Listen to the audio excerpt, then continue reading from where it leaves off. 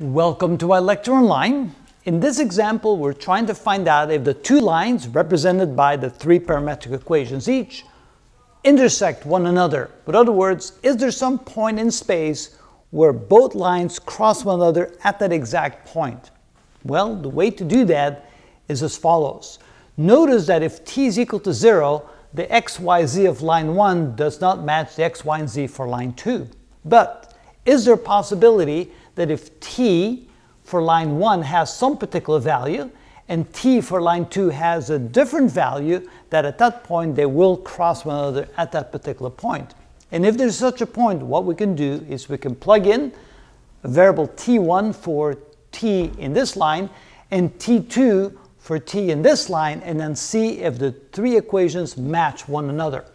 So what we're going to do is we're going to call this t1 and we're going to call this t2, and we're going to find the values for t1 and t2 in such a way that x, y, and z for line 1 are equal to x, y, and z for line 2.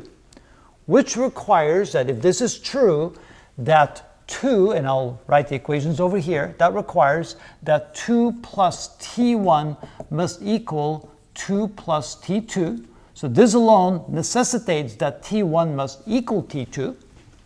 The next condition is that 2 plus 3t1 must equal 3 plus 4t2, and that 3 plus t1 must equal 4 plus 2t2. If all three conditions are correct, then the two lines will cross one another. So what we're going to do is we're going to take these two equations right here and solve them simultaneously for t1 and t2, because there we have two equations and two unknowns. So what we can do here is we can solve for one of the equation in terms of the other equation. So we're going to take the top equation.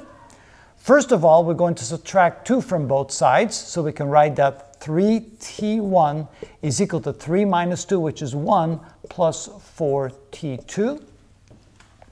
And you know what? That's kind of going to be messy, isn't it? I have a better idea. What I'm going to do instead is come up with a better idea. I'm going to multiply the bottom equation by -2 and add the two equations together. I think that might be a little bit cleaner. So I'm going to multiply the bottom equation by a -2. If I do that, the top equation remains unchanged. I get 2 plus 3t1 is equal to 3 plus 4t2. And the bottom equation now becomes -6 minus 2t1 is equal to -8 and minus 4t2. And notice when I now add the two equations together, the t2's will cancel out, and I end up with an equation with just one of the unknowns. So 2 minus 6, that would be minus 4. 3 minus 2 is a plus t1 is equal to 3 minus 8 is a minus 5, and those cancel out. Moving the minus 4 across, I get t1 is equal to minus 5 plus 4, which is equal to -1. So in other words, t1 is equal to -1 is a necessary condition. Now, let's go ahead and see what t2 will be equal to in that case. So I'm going to take let's say I'm going to take this equation right here, plug in -1 for t1 to see what the corresponding t2 is. So let's do that. So let's move over here, and we end up with 3 plus t1 is equal to 4 plus 2t2, and I'm going to substitute a -1 in for t1, so 3 minus 1 is equal to 4 plus 2t2.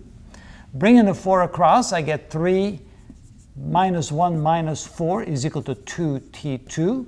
3 minus 5, that would be minus 2 equals 2t2, or t2 is equal to -1. All right, so now we've established for the two lines to be able to cross, t1 must be -1 and t2 must be -1. And we found that by setting the bottom two equations equal to each other. Now that condition has to also satisfy this equation and this equation. So now let's go for equation number 2.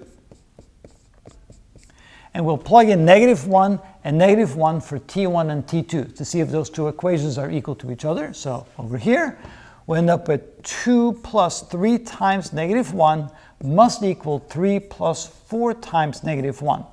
So we have -3 plus 2, that's -1, equals -4 plus 3, -1. That is correct. So therefore, that equation is satisfied. Now finally, we need to satisfy equation number 3. Remember, oh, not number 3, this is number 1. Remember that this came out the third equation. So now we go to equation number 1, and we write 2 plus a negative 1 must equal 2 plus a negative 1. And of course, that's equal to one another as well. So therefore, T2 equals negative 1 and T1 equals negative 1 satisfy all three equations, which means that when the parametric variables T1 and T2 are set to negative 1, if they're set to the same value, the two lines will be at the same location, therefore they will cross. They cross. Now let's find out where they cross. Well, the values for x, y, and z can be found by x is equal to 2 minus 1, which is equal to 1. Y can be found by saying 2 plus 3 times negative 1, so that's 2 minus 1, that would be minus 1, and z is equal to 3 plus a negative 1, which is equal to 2. That means that they will cross at the point 1, negative 1, and 2. And that's the location where the two lines will cross one another. So, first of all, you determine that they cross by saying that the parametric variable will have some value for line 1 and some different value for line 2. So you assume that initially they'll have different values. Then you set the three equations equal to each other. You end up with 3 equations and 2 unknowns. You take 2 of the equations and solve for the 2 unknowns. We found T1 equals negative 1 and T2 equals negative 1 using the third equation. Then those two values must make the other 2 equations equal to each other. And if they do, they cross. If they don't cross. If they do cross, the last thing you need to do is, well, where did they cross? Then plug in the value for T1 or for T2 and solve for x, y, and z and find the coordinate points of the point where the two lines cross. And that's how it's done.